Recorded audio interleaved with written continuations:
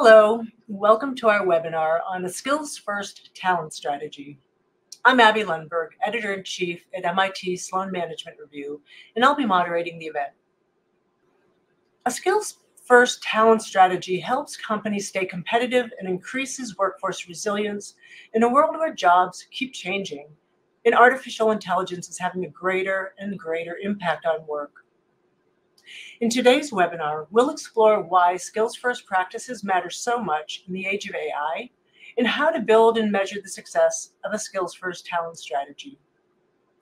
To lead us through this, we're delighted to welcome Anish Raman, Vice President and Head of the Opportunity Project at LinkedIn. The Opportunity Project works with leaders across the private and public sectors to build a more transparent, dynamic, and equitable global labor market in the age of AI. Elise Rosenblum is the founder and managing director of Grads of Life, a talent strategy consulting firm that works with employers to implement skills-first talent practices that deliver both business benefits and social impact. Welcome, Elise and Anish. Thank you so much for having us. Thank you all for joining us, everyone who came here and committed the time to learn about skills first thinking. That gives me new levels of hope that a better world of work is coming, because the interest we are seeing from both public and private sector institutions around skills first thinking is at a level we've never seen before. I think, Elise, you would agree that there are two eras to the skills conversation: before AI and after AI. And to start us off, I'd love for you with one word or one phrase to describe what you think AI has done. What's the impact that it's made already on this skills first movement? One word. I mean, I think the word has to be accelerant. Yeah, I agree. It is underneath that game changing, but it is, and we'll go through all the reasons why, but AI is making skills first a prerequisite for anyone who's trying to build a competitive business or career in the age of AI. But we want to start by getting a read of the room. So we've got a poll. And the question is, how is your organization currently thinking about AI and the ways it will impact your approach to talent? You can answer with more than one of these options, but I want to try and push the room to not just answer if you are thinking about it as an individual, but if you're at an organization where the idea has started to get implemented.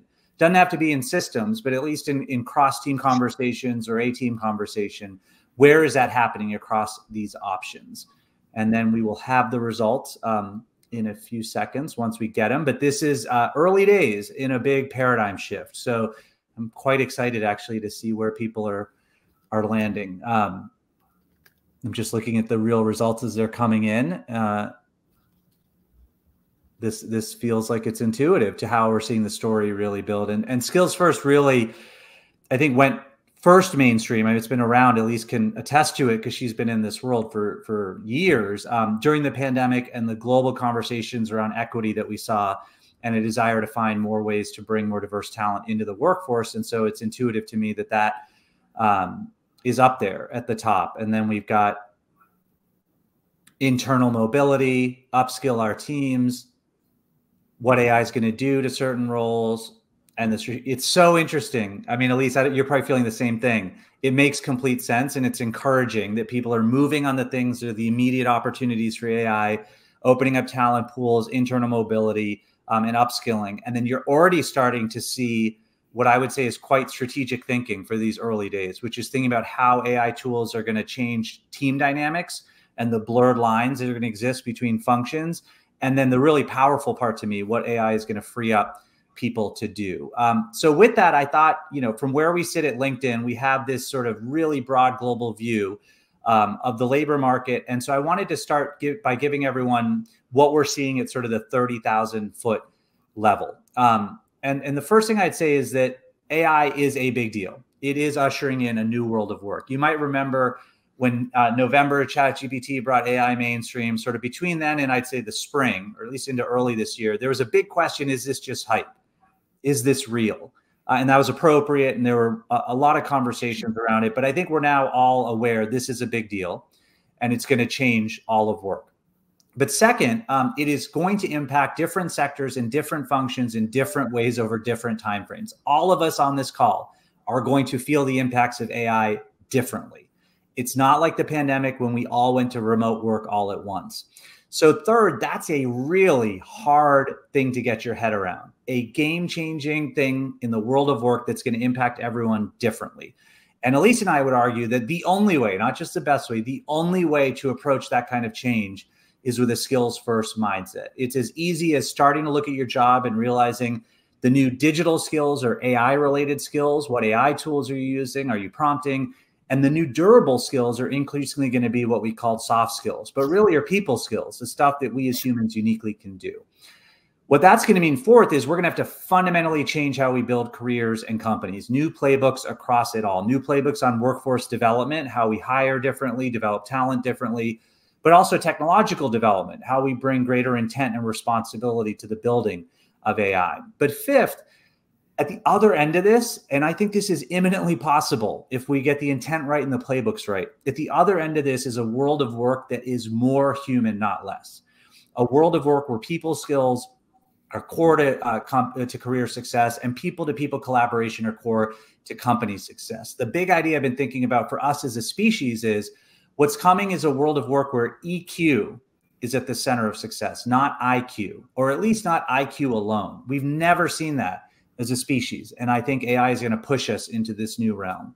So that's kind of the high level view. In terms of the today view, some data from what we're seeing on LinkedIn. First, this is a real conversation underway. We've seen a 21x increase in job postings that have some mention of ChatGPT or GAI related terms, 109% increase in demand for AI engineers over the past 3 months, nearly a 3x increase in the head of AI positions at companies over the past 5 years. So rate of growth is shooting up for AI related skills and jobs. What's interesting though, is that those roles are still just 1% of talent on LinkedIn. So you get both the swiftness of change that's coming, but really we are in the early days. On the skills side, you're seeing a 75% increase each month since January in LinkedIn members who are adding GAI related terms to their profile. And people are starting to realize lifelong learning is now becoming a must-do, at least career-long learning. And you're seeing a 65% uptick in time learning on our top AI courses. So you can sort of feel the energy I have here. Elise, in our prep, this is the moment you said, I've got a question, and I feel like other people in the room might have it too. So I'll let you ask it for everyone and on everyone's behalf. Yeah, I mean, first of all, I love how much real-time data you guys have at LinkedIn. And I think my question is, I mean, you are such a bullish optimist on all of this. And it's exciting to feel your optimism. So, you know, love to hear a little bit more about that. And also, like, what are the watch outs that you're thinking about? Yeah, so I'm constitutionally optimistic. So you should all discount my optimism generally, but not here, because I really feel here I am a credible optimist, a rational optimist. The first reason is that the status quo is not worth preserving. I think the labor market has never done a good job of transparently or equitably or dynamically matching talent and opportunity. Lots of reasons why, but if you believe that, then we're at least at a moment where we can make bad better. So that's like the first cause of optimism. The second cause is we've been going through this change for some time. So we have this data point at LinkedIn that shows your job is changing on you. Your workforce is changing on you, even if you are not changing your job or adjusting your workforce development strategies. The skills needed for jobs have changed by about 25% since 2015. With AI accelerating that change, we estimate it'll be about 65% by 2030. That means you have a new job, even if you don't change your job. You have a new workforce, even if you don't change your workforce. And so that gives me optimism, because the momentum for change on a broken status quo is really clear right now. The other thing I would say is what I'm seeing on LinkedIn itself. In moments of great big disruption, they've generally been opaque to everyone who isn't actually building the technology that is disrupting things. And so everyone outside of that small group, generally the most privileged people in the labor market, didn't know what was happening, didn't have a voice to shape it, and didn't really feel the impacts until it was decided for them by those who were in the room. Things are very different right now, and I think LinkedIn is part of why. There is radical transparency happening around what's coming from AI. On LinkedIn itself, We have this new thing we launched called collaborative articles. Think of it as Wikipedia for professionals, written by and edited by professionals in real time. That is now available for anyone and everyone to track all the conversations that are happening around AI. By the way, we've also seen LinkedIn, as the world's largest professional network, rally behind the intent part of AI. Responsible AI conversations are up 7x year over year. So the knowledge sharing, I think, is one area of optimism that's credible off LinkedIn. The skills part is the other. Members are adding 500 million skills a year, or at least in the last year. Why that's important, I think those of us on the call know that more skills taxonomies aren't always better and more skills listings aren't always better. But on a member profile, what's important is members are contextualizing their skills. So skills are foundational to how we match talent and opportunity. Above that, you need to contextualize and credential those skills. On the LinkedIn member profile, you could say, oh, I'm good at communication. I'm good at strategic planning. Okay, show me what job that means you think that, and what did you do in that job? So starting to build this contextualizing muscle. We're starting to see degrees become less necessary. 1 in 5 job descriptions on LinkedIn now don't require a degree. That doesn't mean degrees are bad. It doesn't mean that degrees go away. It means when you think about skills and above it, contextualizing and credentialing, degrees are now not the only way forward for people, which I know, Elise, you'll talk about too, is incredibly equalizing.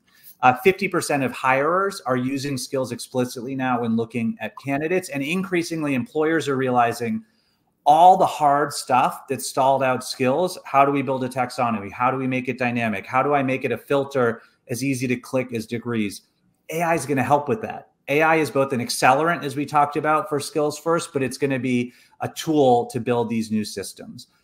So that's the optimism I'm feeling. And then I would just end with kind of beyond what we spoke of, Gen Z.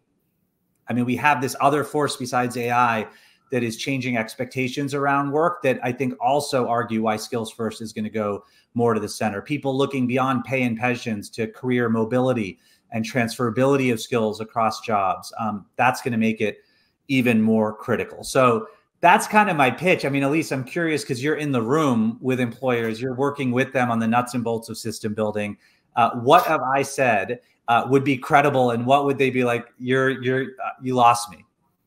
Yeah, I mean, I think the pace of change is just inviting people into this transformation in a totally frontal way. I mean, employers are living the reality of labor shortages. Like you actually cannot build your business doing things the way you've always done it. We've got to find ways to invite people off the sidelines, and stepping into a skills first strategy is a really powerful way to do that. And I think employers are, rolling up their sleeves and embracing that change, which is exciting to see. It is, it's change, so it's work, but I think people understand it's work worth doing.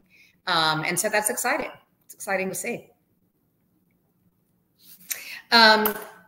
So I'm happy to kind of now pivot and talk a little bit about, just a little bit more concretely, what does it mean to step into the skills first transformation? And, every time I'm on the phone with Anish, I get excited about all the change that's happening. And, we're all living through changes in how we work, where we work. And I think one of the critical changes we think about all the time at Grads of Life is who gets to be at the table, who really has access to a good job.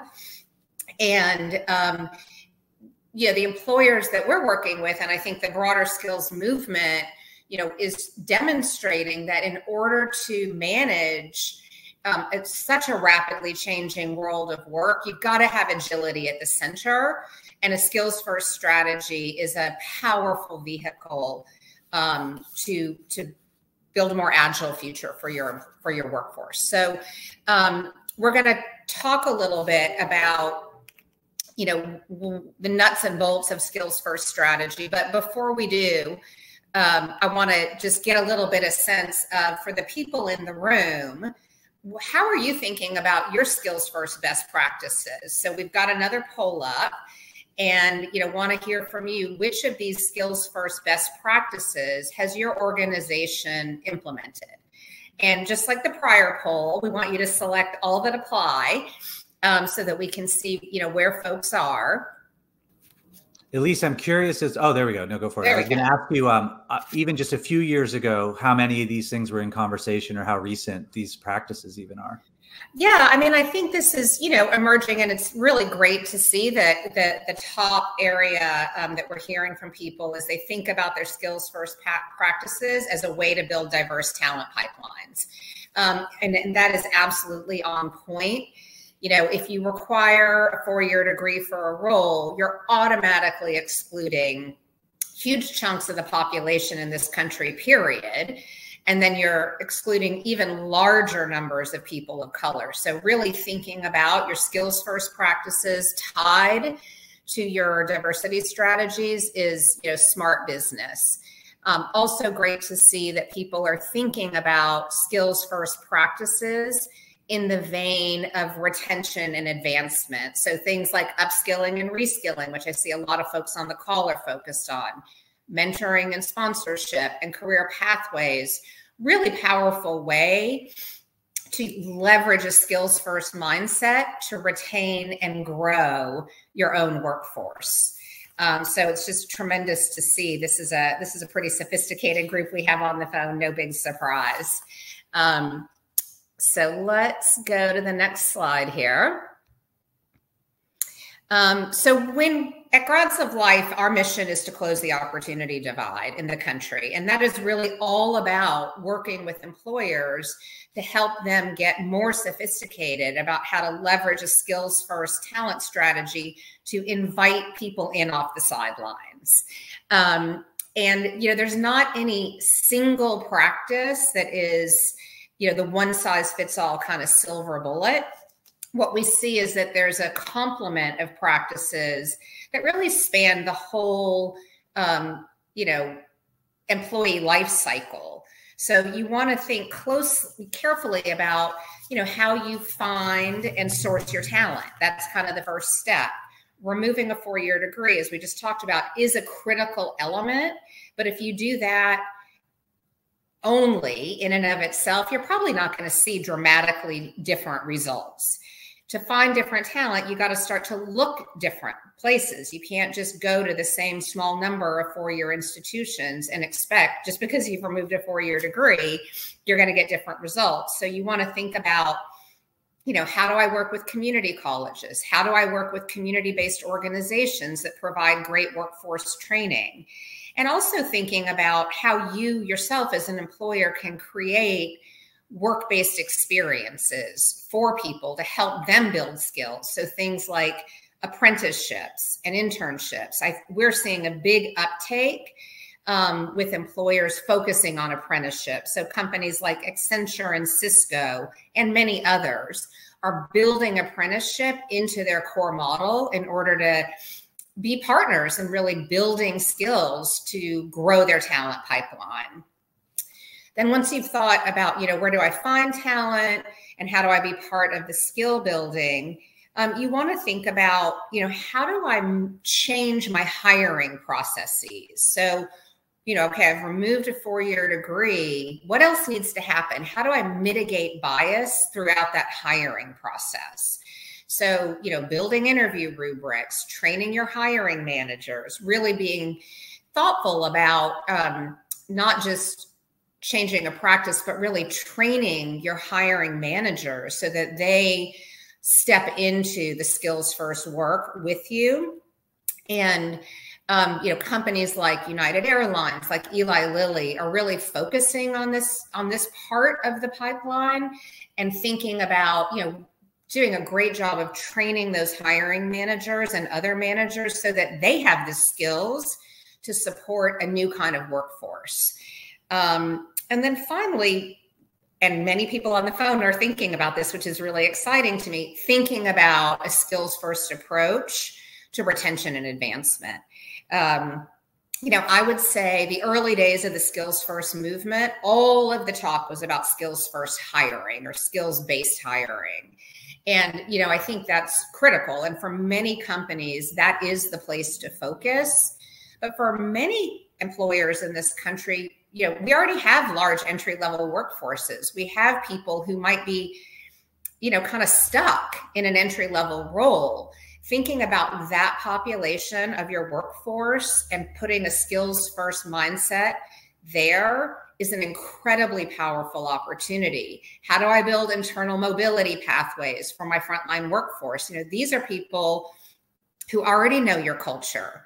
They already have a degree of loyalty. And if you give them opportunities to grow, to build their skills and advance, you know, that loyalty just increases exponentially. So I'm really excited about the retention and advancement focus within the skills first movement. You know, companies like Delta Airlines, like Merck, they're thinking really broadly about a skills first transformation. Walmart's another company, you know, they just announced they're removing 4-year degrees for a huge number of corporate roles.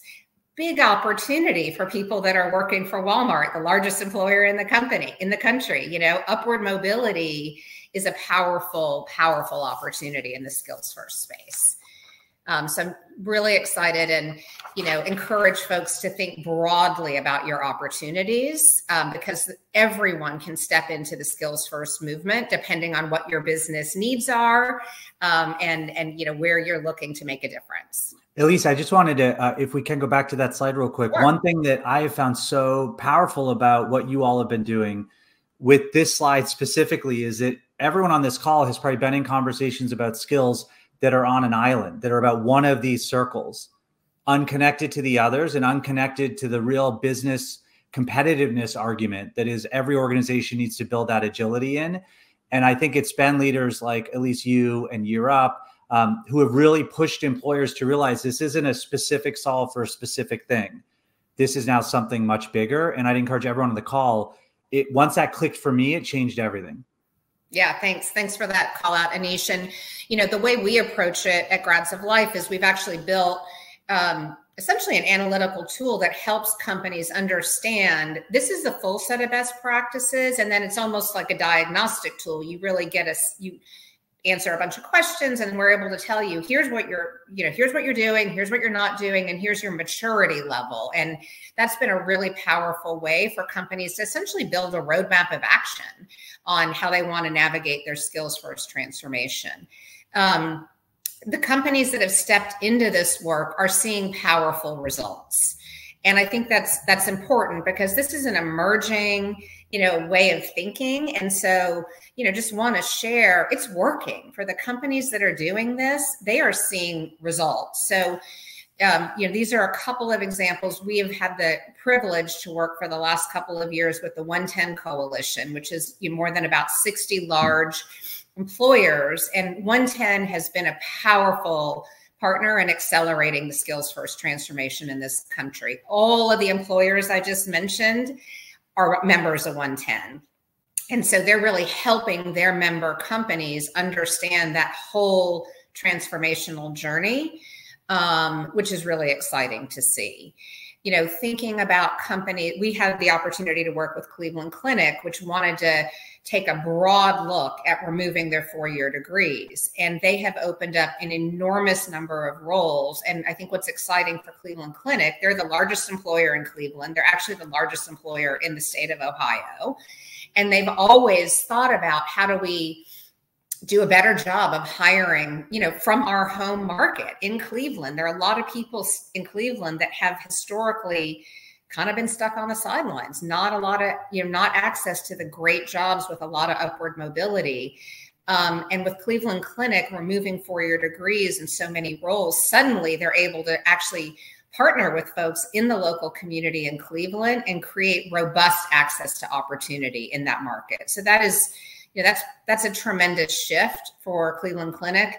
Lots of opportunity for other large hospital systems to do similar kind of work. We know healthcare is a, you know, growing sector. So big opportunity there. And then I think the other point is, this is not just for large employers. We've had the opportunity to do some work over the last few years in the private equity space with, you know, smaller companies, companies like Great Wolf Lodge, where we use some of the assessment tools I mentioned to help them build a roadmap of action, which included identifying roles where they could remove 4-year degrees. For them, this was very tightly tied to their DEI goals, and they've seen, real results, diversifying their workforce, building some internal mobility. So, this is possible. And I would say, again, no matter how big or small you are, the point here is to really think about, what are my business problems? What are the things I'm trying to get after? And then there are skills first practices that can help you move the needle on those challenges. I think, the last thing that is really critical, and I would say it's the kind of the cutting edge of the skills first movement, is really thinking about how you know if this work is making a difference for you inside your organization. At Grads of Life, we've been focused on developing and supporting a skills first movement for probably about a decade. And it's really exciting to see how many companies are stepping into this work. But, what I would say is still emerging is consistent, disciplined, rigorous practice, measuring the so what. Okay, I removed 4-year degrees. What happened? Did I actually hire more people without 4-year degrees or not? So we worked over the last year or two to build a new tool that will help companies get after this important question. We partnered with the Business Roundtable and several of their companies to co-create essentially this impact measurement framework, which is meant to help companies really think about, what practices have I changed in the first instance? Then what is the impact on my business bottom line from changing those practices? Again, just go into the easy one of removing 4-year degrees, or, take another one, training my hiring managers. Okay, I've changed the practice. Then we've identified a whole set of metrics that you would want to be looking at. If I train my hiring managers, what happens to retention? Am I moving the needle on that? We all know retention, has a big impact on your business bottom line. So I remove the 4-year degree. Have I actually hired more people without 4-year degrees? What's happened to my time to hire? Things like that. And then, the long-term question, which I think we're just starting to get after, and I know Anish and I are both excited to kind of dig in on this one in the coming year, along with business impact, is what's the social impact? I mean, again, at Grads of Life, we're all about closing the opportunity divide in the country. We're a nonprofit with a mission. So ultimately, what we're wondering and what we're eager to help companies track and then work with them to kind of get out into the broader conversation is, what's the business benefit of adopting these inclusive practices? And what's the social impact? Are we moving the needle in closing the opportunity divide? Are more people coming in off the sidelines and getting access to growth opportunities in your organization? So absolutely invite folks, to really get on the cutting edge. We'd be happy to think with you about, which KPIs are going to be critical for you. This impact measurement framework is going to be available in the materials you'll get after the webinar. It's got a lot of information about which metrics to focus on, and then even which data to go look for. So big resource to help you on your journey. Elise, I just want to underscore your point there on 4, because I think, those of us who have seen the world of work change in the internet age, so over the past few decades, one of the ways we've seen that change work is it's really moved the hard technical skills to the center of company planning. And it's meant the tech folks have really been driving a lot of growth for the business, but also decision-making. I think AI means that all of you on this call, all the talent professionals, are about to take the driver's seat now, because how you figure out the talent side to the tech tools you bring in from AI is the next era of complicated questions for businesses that CEOs are going to have to wrestle with. And so in the way that the CEO is really looking at the CTO, so often over the past few decades, it's now going to be the CHRO or the chief people officer. And I think at a societal level, what's inspiring about that for all of you is that through you and how you're able to affect employer behavior change, we can build a meritocracy, a global meritocracy in our time. The labor market has always been opaque, and that's made it tremendously unequal and not dynamic. And part of that is it's all been guesswork. Are you the right person? Are you the right? Are you getting the right salary? Are you able to shift into this role? all of that is guesswork. And all of you have had to really get good at the guesswork because you didn't have an objective data set underneath the people management to start thinking in a methodical way about those questions. You now do with skills. And as you build and bake skills into the systems of employment, that suddenly makes it possible for anyone from anywhere to finally be and do anything. And I think that's a societal impact that we're really looking at if we can organize within the private sector and empower all of you talent professionals to have the objective data set and then to build the right frameworks for the rest of your business to come along this journey. Yeah. And I mean, I really appreciate those comments. That is what makes me so optimistic right now, is I think the skills first transformation is the way to really bring equity into the center of talent management. And it's exciting. And, you know, I think that it's empowering for talent professionals, and it's empowering for, you know, folks that have historically been left on the sidelines, and they understand it's all about skills and are highly motivated to kind of understand what skills they have, what skills they need, and be partners with you in navigating that journey. So it's a really exciting time. And, you know, just want to thank both you, Anish, for your partnership in this work, and also Abby and the team at MIT for bringing us together for this conversation. Great. Well, thank you both. Really, you teed up so many good questions from the audience. So we'll jump right into those. Anish, I think this first question is really for you. It's from Jusali, who asks, they say the value is clear from DEI in matching talent to opportunity when it comes to skills-based, but can you talk a little bit more about how AI comes into the equation? What is the link there? I think AI comes in two ways. So first, if you get the value of skills at all for any sort of use case, you also understand the difficulties of skills, which is how do I credibly credential skills in the way that we've all allowed degrees to be a credible credential. So the first thing to realize is, and that stalled a lot of people out for a long time, that's about to change very quickly. AI-backed HR tech is about to make skills taxonomies that are dynamic much more possible, much more quickly than ever before. So the first impact of AI is probably its biggest, which has been chipping away at the things that have made building the skills first system possible. The second thing I would say that AI does is it fundamentally challenges every CEO to rethink everything about their talent playbook. So again, going to that slide Elise has as a spectrum, across it all is just how do I manage the talent part of AI? I get the tech part is going to be this big deal because AI tools are going to come in that are going to help my business grow in new ways. But those tools are really expensive. How do I know which are the right ones? And when I bring them in, how do I manage the people part around that? We have already examples, including LinkedIn with customer service, where we brought in an AI tool, upskilled the team we had, and actually increased the team size. So this idea that like the answer is going to be AI tool comes in and then you need less workers, that's already being disproven. And so the smart folks are going to get really good at how do you manage the talent part. And this is where AI becomes a real accelerant, which is, you know, the old business cycles were boom bust. They didn't happen right against each other. There was sort of like a slow process across them. And most companies, to be honest, hired in the booms and fired in the busts.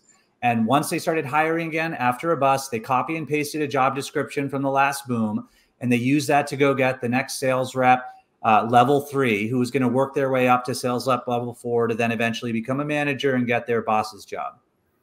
None of that's going to work right now because AI is going to fundamentally change what we all do across functions and in our jobs.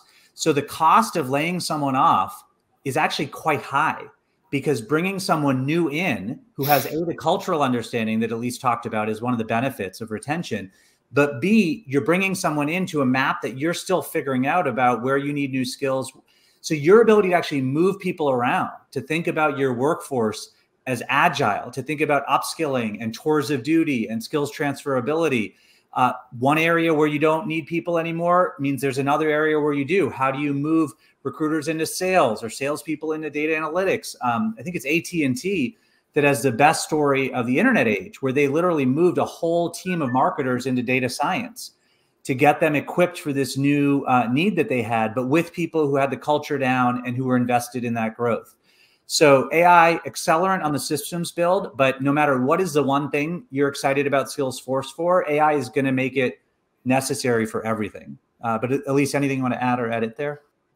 No, I agree. I mean, I think that, the thing that has really been a blocker in the skills first talent transformation for so many employers is if I'm not using a college credential as the way to sift and sort who's qualified, what do I use? How do I know what skills people have? And I do think, built properly so that it doesn't build in bias, AI is going to be the answer to that. It will be the validator of what skills I have. And that will be a huge unlock. There are a couple of questions that have to do with sort of how do we transition from the way skills and talents and roles have been managed in the past to this approach. In particular, how do you see these shifts improving opportunity? Wrong question. It's multiple skill sets applicable to each role. How do you identify and prioritize most skills? Do competency frameworks have a role here? Yeah, well, I think before you get there, what we've been advising everyone to do, and you could do this at an individual level, a team level, a workforce level. Before you get to skills, think about your jobs, not as job titles, but as job tasks. So, Abby, in your job, what are the dozen tasks you do every day? What are the review things you do, the leadership things you do? What are those tasks? Now, once you have those tasks, what are the tasks that AI is already really equipped to do basically all of? Summarizing meeting notes, doing a first look at a budget doc for errors. So put those tasks in there. In the middle are tasks that you're going to do with AI. I write a lot in my job, and I use ChatGPT a lot to help me refine my writing, to push me on my thinking. I'm getting really good at prompting ChatGPT on writing prompts. So that's bucket 2. And then bucket 3 is what are the tasks that you are uniquely doing as a human? And we're all humans, so we all have human skills. What are the collaboration tasks, the empathy tasks, the sort of culture building or leadership tasks? And once you do that mapping, you can start to see, okay, I might be heavy in bucket 1. I need to start upskilling on bucket 2 and really think about bucket 3. Or if you're a nurse, you're really heavy on bucket 3. You've got a really durable job right now. But even in that bucket 3, what it means to be a manager is going to change. You're not going to just check in on what people are doing with their work, because we're going to start to have these platforms that can do that more easily. You're going to have to be more coach. You're going to have to be more mentor. You're going to have more empathy and more EQ. So it's going to shift in that way. And so I think the easiest way to start is to start with tasks. And then with that mapping of tasks, start to bring skills as your way to understand what to do. But anyone that is wed to job titles is going to have a hard time, because those are going to tell you less and less. So it's not just degrees that are going to tell you less and less of someone's aptitude, because the shelf life of a degree is shrinking dramatically. But even a past job experience based on a job title at a big name employer is going to tell you less and less. So tasks, and then with the tasks, you can bring the skills in. Yeah, and the only other thing I would add, which I think is consistent with everything Anish just said, is, I think this can feel overwhelming. It's a massive change. And so what we've seen to be most effective for most organizations is to start, in a function, or to start with a set of roles. Not to say, you're not talking about job titles, but you want to start in a discrete area that you can chunk off, roll up your sleeves and dig in, and then begin to build the muscle around how do we think differently? How do we change our processes? And get some reps on that and some success under your belt, because a big part of, I think, what is hard for people to wrap their heads around is, there's a lot of risk aversion in this area. And so, starting relatively discreetly, building some new processes, getting some success under your belt can be a really powerful way to then be able to change mindsets with your peers in your organization and really then take the work to scale. Few organizations, I think, take a wholesale approach of we're going to redo everything now across our entire organization. So that's the only other thing I would add. Yeah. So a couple of questions that have to do with sort of the internal impact of making the shift. Excuse me. So the first one is, it's clear to see from sort of a talent strategy perspective, all these different things that you can do. But as we know, it's really the frontline managers and supervisors who are responsible for a lot of these things. So can you talk a little bit about, given that sort of, employee journey, so you're starting with recruiting and hiring and then development, where do you see the biggest impact on frontline managers, and what do they need to know and do differently to be able to be successful here? Yeah, I mean, I think, look, frontline managers sort of, it all begins and ends there, at the end of the day. So we have seen, it's really important to kind of, as talent leaders, work with your teams to lay out, a redesign process, essentially. We often work with companies to redesign that process, and then we go in and we train those frontline managers, because again, this all can fall apart if they feel there's too much risk in what they're being asked to do. They've got budget, they've got a role, they've got to make a hiring decision. And if you ask them to do it in a pretty different way, it's just human nature. They're going to be worried about whether they're going to make a good decision or not. I mean, one really interesting thing that some companies have done, and this is by not at all the norm, but it's a very powerful way to get your skills first work going, is actually to have centralized budget for the first year to support those frontline managers. Essentially, you're de-risking the decision-making, and you're allowing them to use a different process in finding and hiring talent and onboarding the talent. And then a year in, they then if the person has been successful, they own the budget going forward. But, for companies that can pull that off, it works really well. You're de-risking something that is a real risk. So I would say, if you can pull off centralized budget to enable managers to sort of put risk to the side, I mean, that's a huge opportunity. But for those that can't, and that's most, train those managers, invest in training them, because you are asking them to do something differently. And I think the third thing I would say is, you can change your practices and you can provide training, but you really need to be thinking about how you invite them into changing their mindsets. They need to understand why, if this is coming down from the C-suite, why are we doing this? Why is this important to the values of our company? Because I think, ultimately bringing people along in the mindset shift and getting your managers bought into, a skills first talent strategy is one that is going to fuel our business, and it's aligned to our values, because we're going to be, increasing access to opportunity, making our communities stronger. So those would be the three things I would. Just to underscore that third one, because I think in the early days of a big shift like this, in so many ways, the story matters most, because whatever is happening with AI it's this thing that's occurring, and we're all interpreting it largely with predictions and with assumptions and with anxiety and uncertainty, and creating a story. And once the story gets set in our heads, it reinforces how we respond to that event. So at a societal level, I think if we allow fear to pervade, it makes much less likely all the good that we hope can come. But if we allow credible optimism to pervade, it incentivizes people to start thinking differently and to work together to make better more possible. And I think hiring managers are a great example of where that work needs to happen. The story I would tell your hiring managers right now is that the riskiest thing is to be risk averse, because they either can do the hard work now and get ahead of this change, and they and their team will benefit from it, or it's going to come hit them later when it gets even more difficult to try and get their head around. And one practical example is, I don't care what job title you're looking for. I think we all recognize that growth mindset, ability to learn, ability to handle hard well, what are the core skills that any individual needs to help a company manage a moment like this? And how are they thinking about that? How do they ask for that? Oh, great. Well, that's basically how we're talking about a skills first mindset. And as you think about your team, what do you think your team is going to be doing differently in 2 to 4 years? They're probably going to say, I don't really know yet. And that's going to be great for you, because you say, well, then that means you shouldn't just hire someone who's done a job at a place around a static way of work that's no longer going to be true. Let's think about what are the sort of skill sets you think you're going to need more of. And let's start to plan how we're going to build a pipeline around it.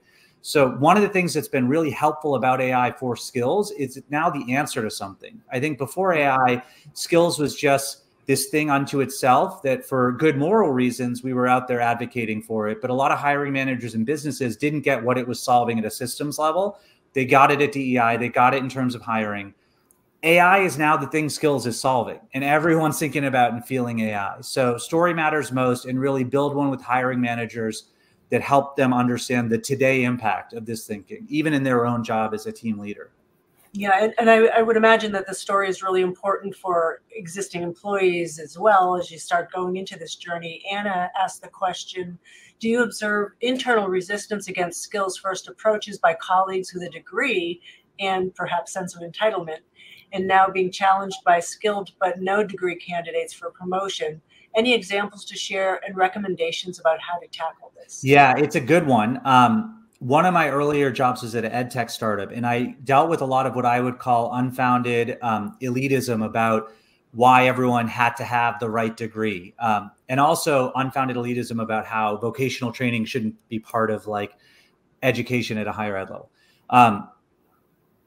The people who are going to be worst off, I think, in the age of AI are people who whose mediocrity has not been clear because of how they've been able to rise up. And we know the degree biases systems in a lot of ways that aren't about potential or aptitude. It blocks people out with those and are about who do you know and do you just have the least risky profile for me to hire. But skills is not an anti-degree endeavor. And I think that's really important with the story. And we had to do this even within our storytelling. Skills is cause for people to have more than just the degree as a way to understand someone's potential.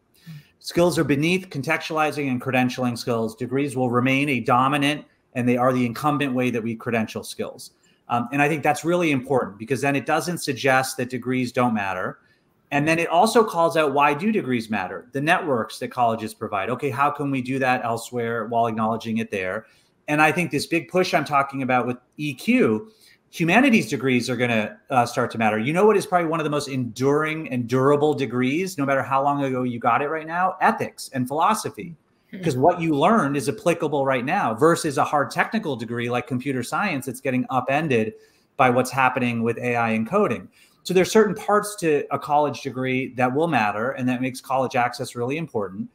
But we have to start broadening it out. So for those who are facing that resistance, A, don't challenge it as the thing you're trying to take down, because that's not true. And also it entrenches people in their view.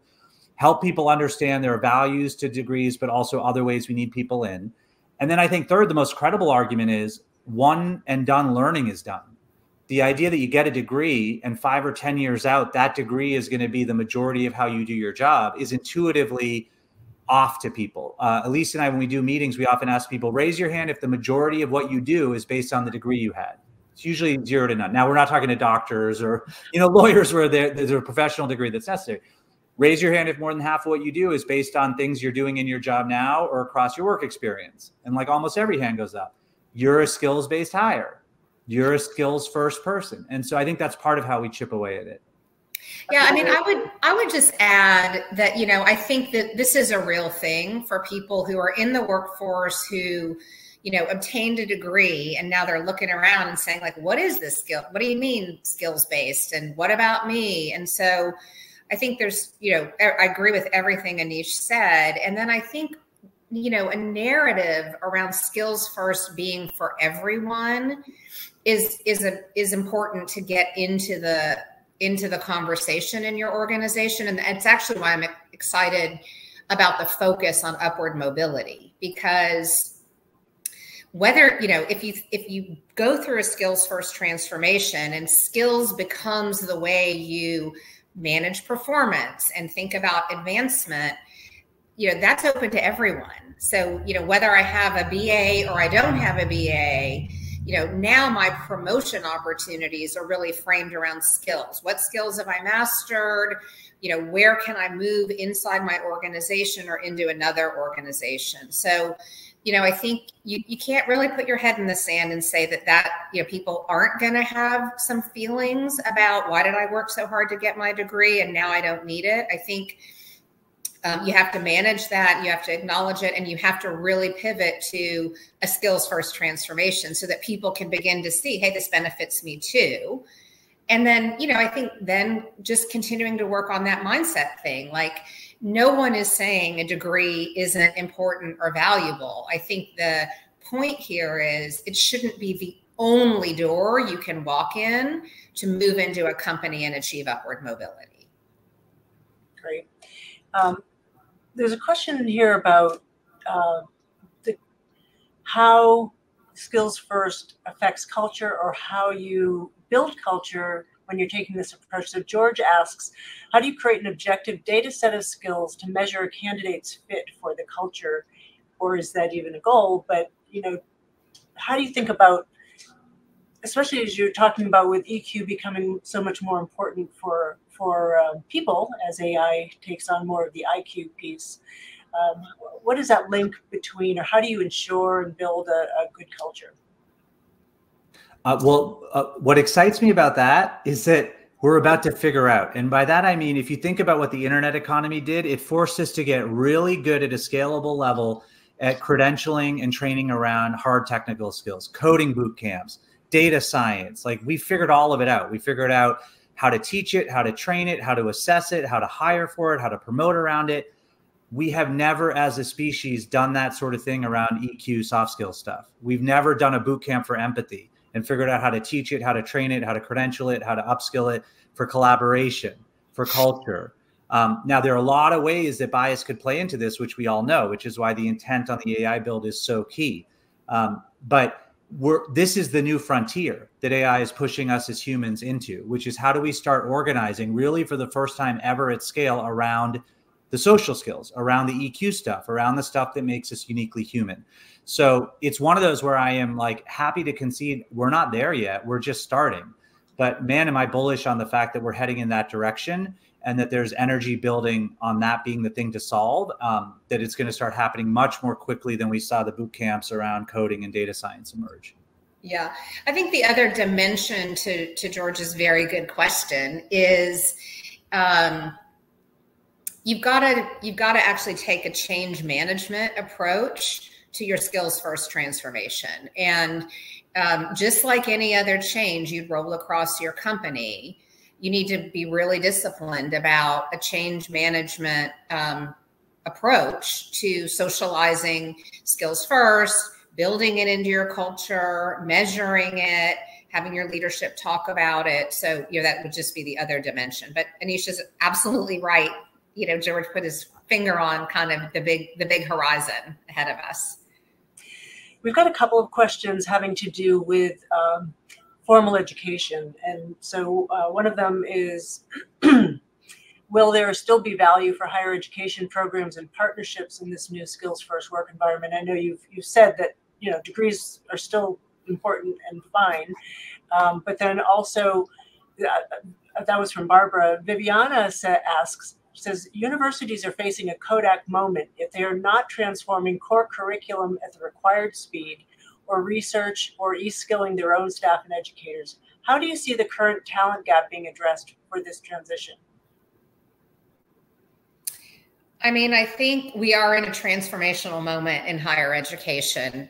Absolutely. I mean, and I don't hold myself out as an expert on the higher ed transformation, but I think, employers are looking to partner in new and different ways with educational institutions. And those that I think are able to be more nimble are going to get further in, being part of the solutions that, we've just been talking about that are still yet to be built. Again, this is not my area of expertise narrowly. I think higher education is always going to have a critical role in preparing people for, whatever comes next in their lives. And, it's going through as much, if not more, transformation than we're seeing in the world of work right now. Yeah. And especially based on the time I spent at the EdTech startup, I think, if you think about what higher ed has meant in terms of economic mobility, Most of the history of work, you inherited work from your parents, so that's not equal, nor is it efficient. And it's just been a couple hundred years since the steam engine where we've had these industrial revolutions create new ways of work. And over time, we said, okay, higher ed, you be the gateway to mobility. Anyone who gets in there should be set up to do anything. And that's come on, it served its purpose, I would say, not in a truly equal way in terms of communities of color, but it did do work around that sort of mobilization. What happened is some pressure started to build in the US. The cost of college started to go up so high that people were wondering, well, is that cost worth it against what I'm going to get? The ability to do dynamic curriculum is really hard in higher ed. So if I develop a curriculum over 2 years that has anything to do with technology in the world of work, it's pretty much dated by the time I'm done. Like, that's an issue. And then third, I think higher ed just is a fixed seat place, right? Like, there are only so many seats that can be in higher ed, and you have a population that's so disproportionately not going through four-year institutions. What do you do about that? For higher ed, I think the future is realizing we are moving to a world where they are not the only option, but it is about options, not alternatives. So higher ed has to rethink who they are in a world where there are other options, like apprenticeships, like earn to learn, like upskilling that people need to do later in life. And I think the work for higher ed is to recognize two things. One, what is the durability of a one-off moment of education? And so I would hope we see a resurgence of interest in the humanities and some of these core general knowledge skill sets that both deliver for society what higher ed should do, which is create an informed public, but also set up future employees with a durable skill set. But then also really figuring out a way to be dynamic and adaptable to the changing needs of work. Community colleges are where I have the greatest hope because they are most incentivized to be connected to employers at a local level. I just finished a great book. There it is, America's Hidden Economic Engine, about community colleges and some that are doing great work. But it's a moment of reset. I think there is definitely a role for higher ed. But I would say, again, this like unfounded elitism, one of the biggest hangups in the US is we look down on vocational training. We think that education should be in this pure form, nothing about employability. It should just be about general knowledge. And we need an informed citizenry, and there's an important part to that. But we've been so dismissive of vocational training compared to countries like Germany, who really built cultural awareness and investment into things like apprenticeships, that it's coming back to hit us. And so I think we also have to be more willing to talk about employability as a reason people go get education and get to a healthier place of dialogue across sectors so that we're not siloed and caricaturing each other. And that, I think, is the great task for higher ed. We are just at the top of the hour. I just would love if you have one final word to advice to managers who are on this call. What is one piece of advice that you would leave them with before we wrap up? I mean, I would say, just get started. There is an opportunity for each and every one of you to step further into this skills first journey. So don't be daunted. You don't have to do it all at once. You don't have to do it comprehensively across your whole organization. Just get started. And if you have questions about that, there are lots of resources out there to help you figure out how to get started. Totally agree. And then I would add just, not just that the story matters most, but your story of self matters most. Do the work to take a minute and say, am I wiring myself to be fearful and anxious about these moments of change, or biased towards opportunity and action? And if you're not biased towards the latter, get yourself there, because the minute you're there, you'll start to see incredible opportunity for you and your teams, and then what's possible for your organization and for economies writ large. And it doesn't mean that that shift solves everything for everyone, but it will solve a lot for yourself. So the story of self matters most as a manager, as a leader, as an individual, but also as an organization. Fantastic. Well, thank you, Anish and Elise, for being with us. Thank you so much. Thank you. And thank you to the audience for your great questions, as always. Next week, we'll send a link to the recording of this program, as well as a PDF of the slides. Have a fantastic rest of your day.